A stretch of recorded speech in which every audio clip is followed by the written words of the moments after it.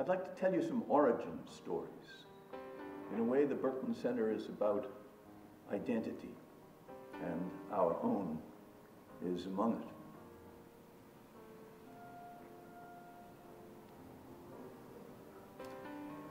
We actually started as a center in an evidence class in which Jonathan was my student. This was a remarkable class. It was one of our winter workshop classes, 3 weeks straight. I'd received a grant from Steve Brill of $10,000 and used it to rent 20 Mac Quadra machines. Our class was in Austin North, amphitheater class, 120 seats, whatever. 8 times 20, no, we had 160. Oh my God, did we? Yes, we did. We formed the class into groups of 8 and gave each one a machine and basically set them to work for 3 weeks. We were blessed with a winter snowstorm, the likes of which you have never seen. This place was buried. Nobody could move. So everyone just got together and worked and figured out what this thing was about. And Jonathan, he was like, I don't know, almost like Santa Claus. He would go through the snow to the different apartments where these groups had gathered and managed to get them started on whatever it was. I mean, this man, in case you haven't quite figured it out yet, is a genius. He just seems to understand everything, starting from bits and working on up. It's quite remarkable. And at the end of this 3-week period, we brought all of the machines together in Austin North, and John wired them all up. So we had a network.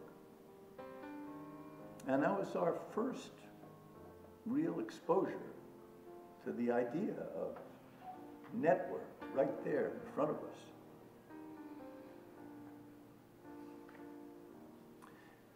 The way this thing got started, after that, Jonathan went off to clerk for a judge in Washington, D.C. And the idea formed of doing a center. And so when he got finished his clerkship, John came back here, but he had no office, no appointment, no place to live. So he lived with me and Fern and shared my office, 50-50, desk. And that was the first start of the Berkman Center. I did bring a 30-gallon hexagonal aquarium with me without telling Charlie, and just set it up in his office, having run it all the way from Washington off the cigarette lighter of the rent-a-van. And about 2 weeks in, Charlie said, we have to have a talk. I was like, God, what am I doing wrong here? This is all so new to me. It's like, Fern says the aquarium smells. So I cleaned the tank. Well, in case you don't know, John in his youth was the sysop of sysops at CompuServe. How many know what that means? Well, that's remarkable. What it means is that he was the guy who had to resolve the disputes that arose amongst all of the other people who were leading discussion groups. He was like the senior dispute resolver. And he did this at some remarkably young age. I have the vision of John when he was first invited to Cleveland or someplace for the CompuServe conference.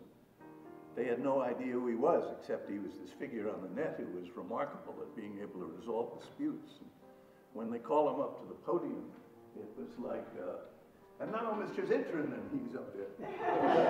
Hello. Those are good times. How old were you, John? I was 13. I actually first met John not here at Harvard Law School, but in Pittsburgh. Was invited. I used to moderate these Fred-friendly panels where you kind of have everybody around you do a Socratic kind of dialogue thing. His mother invited me. I had never met to Pittsburgh to do one of these things. Afterwards, John and I have our photograph taken. I hope that you'll find it and somehow distribute it for everybody. I found the video of the panel. Oh my God. Good, really? All right, so I mentioned the sys-up of sys-up aspect because it's very much what I feel the Berkman Center is about. It's, for that matter, very much what I think the Fred-friendly panels were about and what I think Harvard Law School is about. It's about dialogic education. It's about a vision of education that isn't reducible to a multiple choice question at the end.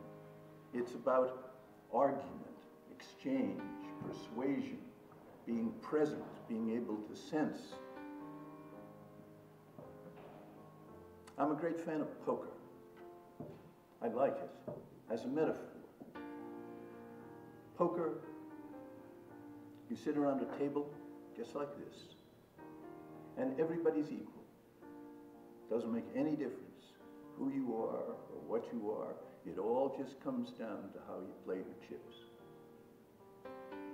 And really, that's such a wonderful metaphor for the law and for discussion in law and ways in which one can think about advancing strength and metaphors for credibility. I've just always found it extraordinarily rich.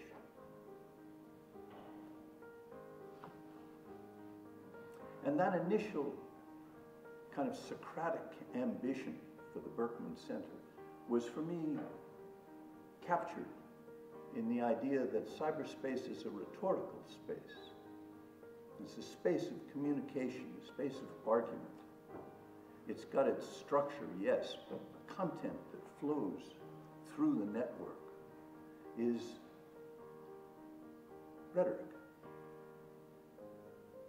And what we engage in is very much a search for what we think is true, but then also the ability to explain what we find in a way that is convincing to others that it is true.